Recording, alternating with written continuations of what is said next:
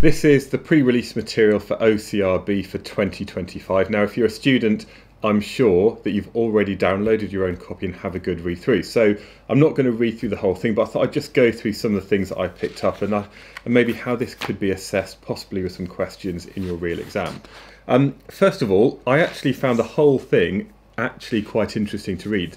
So the first bit, there's a bit of the sort of history, and I suppose my approach would be, if I was you, would if there are people here who are kind of mentioned, I'd just do a quick Google, or even maybe look on ChatGPT or Claude or something, just to find out a little bit more about some of these people. The first thing I thought was that if we've got a question here where we've got something which is maybe moving up and down and there's something else rotating, and of course it also gives our kind of typical speed of about 1 meter per second for this, maybe that could then relate the trace that we see on the drum, which I guess would sort of look a bit, I guess, like how we sort of think of a sound wave looking if we see it on the oscilloscope. It might relate maybe the length of this to something about the speed of rotation, and therefore there may be something to do with circular motion.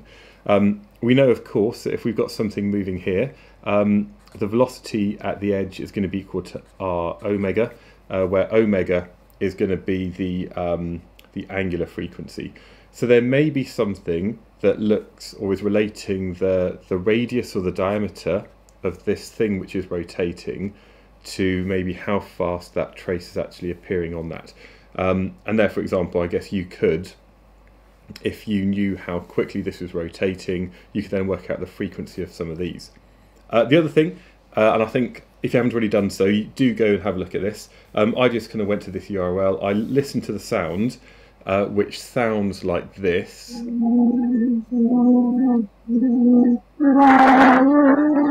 And I was initially completely dismayed by the quality of it. You could hardly hear what they're saying. There's this kind of warbling kind of noise, but it's something that I think you do need to listen to a few times and I guess really think about how much microphones have improved. And also, I guess, how we have this really noisy signal where there's so much interference because of the low quality that we get here. Okay, so I'm sure you've already heard that. I guess then there's something which again maybe asked about in the exam, not just about the actual physics of microphones, but I guess also I guess the sort of the social impact of things. And you know, looking at this picture here, again, this picture here is kind of very much a load of white middle class males who I guess traditionally were the people seen to be in charge of things in the world, and obviously that's, you know, over 100 years ago now. Things have changed quite a lot since then. Although I'm sure looking around here you could probably see somebody who actually probably looks like one of your physics teachers at some point. Okay, then we have dynamic microphones. Now dynamic microphones are our standard type of microphone that you'll have probably maybe learnt about at GCSE and even A-level so far. So this is very much just thinking about how if you move something in a magnetic field, we're going to get an EMF, and therefore you might have a current in a wire. So I think that these dynamic microphones are going to be relatively straightforward if there are any questions asked about it, because that's already stuff you've learnt about when you've been looking at, you know, if you're looking at fields, EM induction, all that kind of good stuff. Something which is different is about the sensitivity, and this is because what we have is we have some resonant frequencies. So this might link to the work you've done on simple harmonic motion, where you might have a graph that looks at resonance.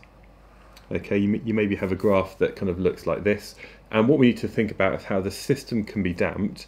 So at the resonant frequency we don't have this large amplitude, and instead you've got to think about, as things are being damped, what that does to the overall motion and how that might adjust the resonant frequency and maybe adjust that slightly. So just, you already need to know this anyway, you need to know about resonance and how that could be maybe represented on the graph. I suspect also they might give you a graph that you haven't seen before, looking at the sensitivity of these dynamic microphones at different frequencies.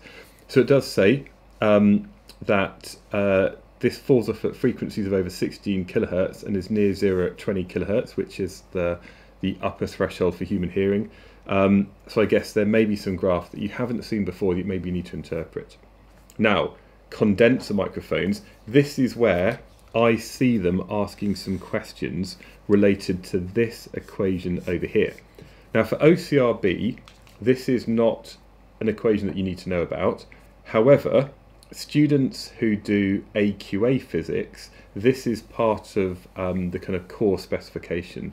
And there are other exam questions that use this.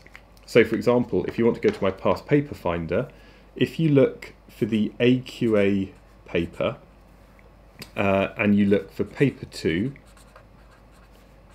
and you look for the 2022 paper, there are 2 multiple choice questions that use this. If you look at question 19 and question 20, so I've messed it up, haven't I? Question 20, I can't show them on YouTube because of copyright, but you can find my work solutions to these.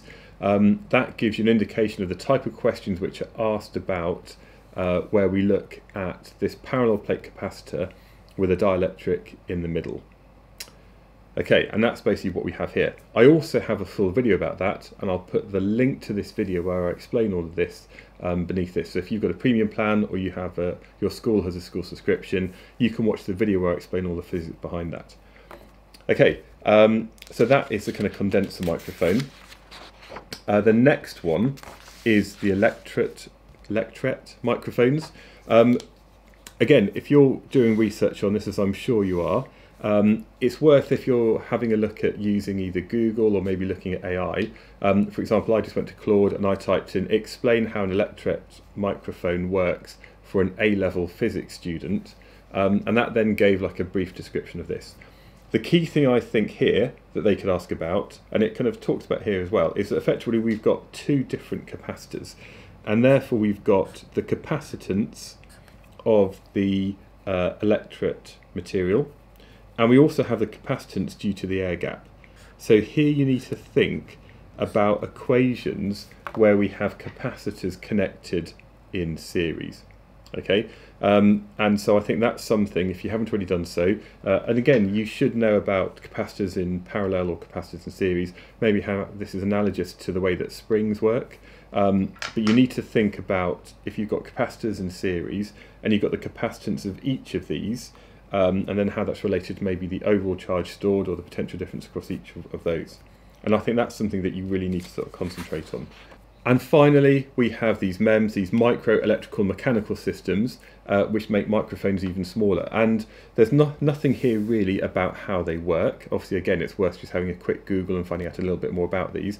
But I don't think there's going to be a question so much on how these work, but potentially there could be a question that's linked to the fact that we've got miniaturization in the future that's going to make everything even smaller. So rather than thinking about microphones using capacitors and being a kind of physical big thing, this means that maybe these things can actually pick up sounds even though you can hardly see them because they're so small. And therefore there may be a kind of sort of social question about how these could be used in the future. So yeah, I think overall this was actually an interesting thing to read. I definitely learned stuff from it. Of course, I've no idea exactly what they're going to ask about, but again, it's the kind of thing that you need to be super familiar with this. You need to be able to like think about every single paragraph.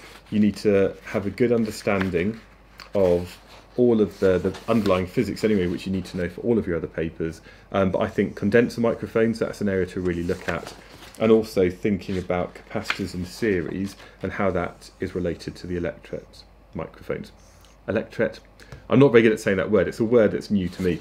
Anyway, just a few of my thoughts there, and I'm sure your teachers will go through many things as well. And of course, if you've got anything that you'd like to share, please put it in the comments beneath this video, things that you found out or any discussion you might have. You can easily chat with hundreds of other people, potentially, who might also be doing the OCRB paper in 2025.